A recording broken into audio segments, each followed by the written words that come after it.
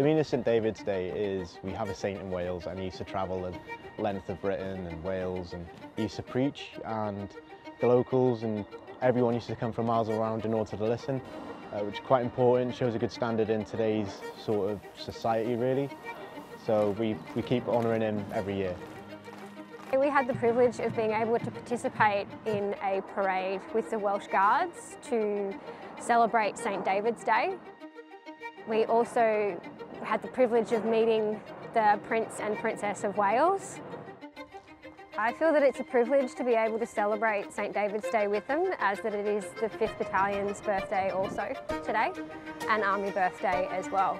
So it's been great to be able to share that common day with our Welsh brothers and sisters.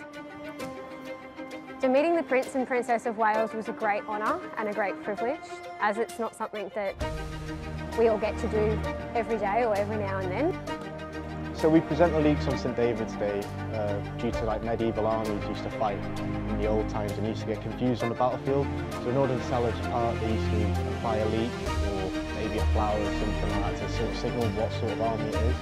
Makes it easier. Yeah, it's great having the Australians here with us celebrating St David's Day, because it means that we can include everyone else into it, because it is an important day, and I think it's important that we get everyone else sort of on the bandwagon for it.